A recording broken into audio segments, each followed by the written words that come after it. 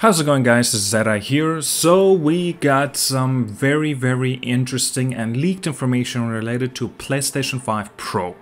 I want to read out this little article from the Insider Gaming, coming from Tom Henderson himself, and regarding of this leak. So it seems like this is a real deal. This information is coming from Moore's Law is Dead on YouTube channel. If you want to, you can check him out. And also I have left a link to his video in the description relating what he goes through these leak and the specs related to the PlayStation 5 Pro. So, by the article's name on the Insider Gaming, PS5 Pro specs leak are real, releasing a holiday of 2024. Insider Gaming can confirm that the leaked PlayStation 5 Pro specs leaked earlier today are real, and the PS5 is still tentatively targeting a 2024 holiday release.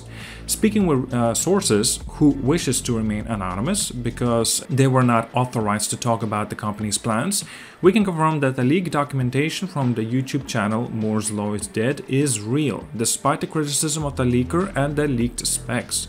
Insider Gaming can confirm that the documentation leaked is from the PlayStation Developer Portal, which was sent out this week to a wider brand of third-party developers. In early 2023, Tom reported via Key2 Gaming that the PlayStation 5 Pro is under the codenamed Trinity and will be targeting improved and consistent FPS at 4K resolution, a new performance mode for 8K resolution and accelerated ray tracing. In addition, it was reported that Trinity will have 30 WGP and 18,000 MTS memory. So today's leaked documents also confirm, and in bullet points there's a mention, rendering 45% faster than the PS5, 2 to 3 times ray tracing, even 4 times in some cases, 33.5 teraflops, PSSR, PlayStation Spectral Super Resolution upscaling and anti-aliasing solution.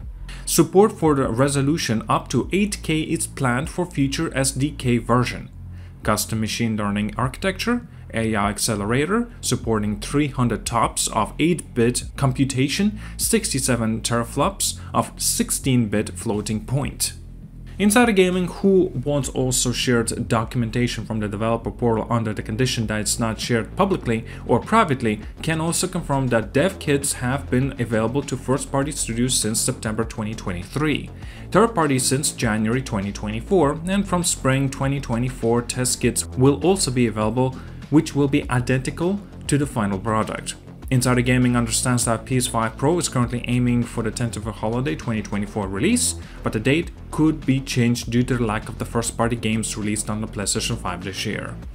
It is really unfortunate that it seems like we will not be getting any sort of first-party title games, and instead seems like we're gonna have to wait till the very earliest of April of 2025 to see something at least. Well, it's not to say that there's just not going to be anything for the PlayStation 5 Pro, but at least we will have like maybe a showcase, maybe sometime in May, June, perhaps sometime, maybe in some ways September even, who knows, and perhaps that there will be some announcements made, so it will excite people to pick up a new console, PlayStation 5 Pro. But again, not like having a released console like on holiday of 2024 and yet just not having any big titles like accompanying it, that's actually a very big deal, and unfortunately it's still kind of a decision that perhaps Sony, PlayStation should make, that maybe they'll have to delay it instead. But I don't think it's also a clever idea, because Nintendo Switch also is going to be releasing their hardware at the early of 2025. So accompanying that, I don't think it's a good idea also.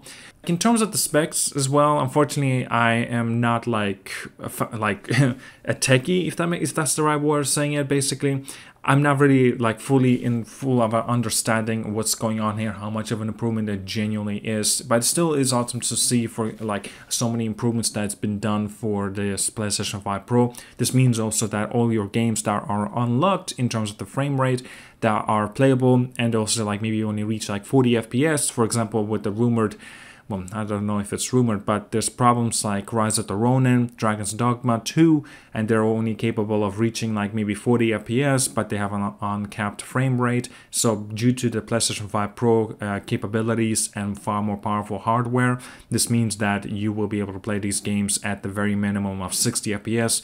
So that's genuinely fantastic news. In fact, matter of fact, I'm kind of like considering, should I just wait? You know what I mean? Like wait when these games and just get these games during the PlayStation 5 Pro's release as well and play these games in the best possible performance.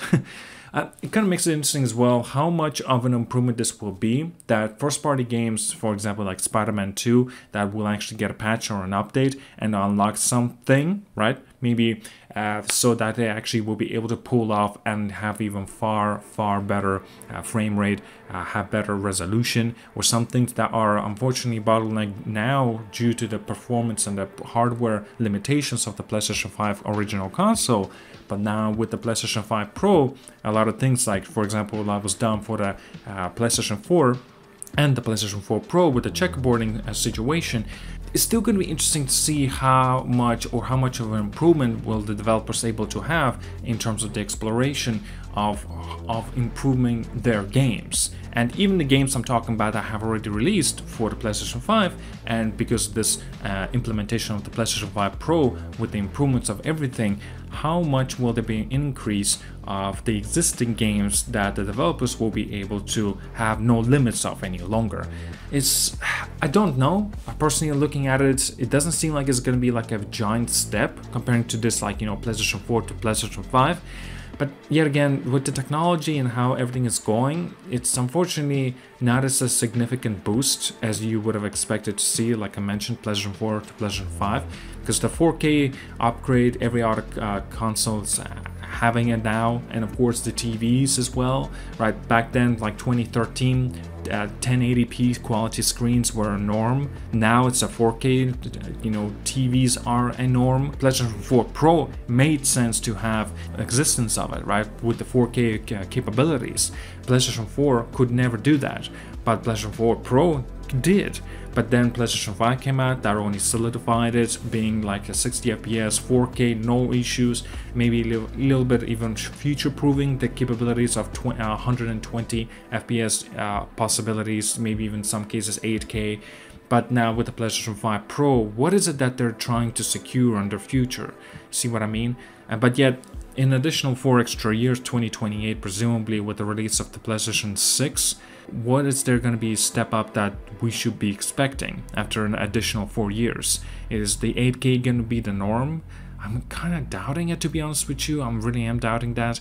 And also 120 FPS, is that going to be the next norm? Sure, now they're concentrating, as you saw here, with the ray tracing improvements 2 to 3 times, maybe in some cases even 4 times better, and some AI, you know, for example, that I mentioned, PlayStation Spectral Super Resolution upscaling. Okay, that's awesome. Like, I'll have to see for myself to tell you if it's actually going to be worth it or not. Everything that we heard here sounds fantastic, it genuinely does, but I'm not too sure how much we can actually expect from it as well, so that kind of makes things interesting.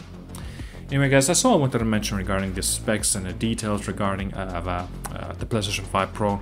Still is nevertheless pretty damn exciting. Thank you so much for watching, like and subscribe. I'll see you guys all and have a wonderful day.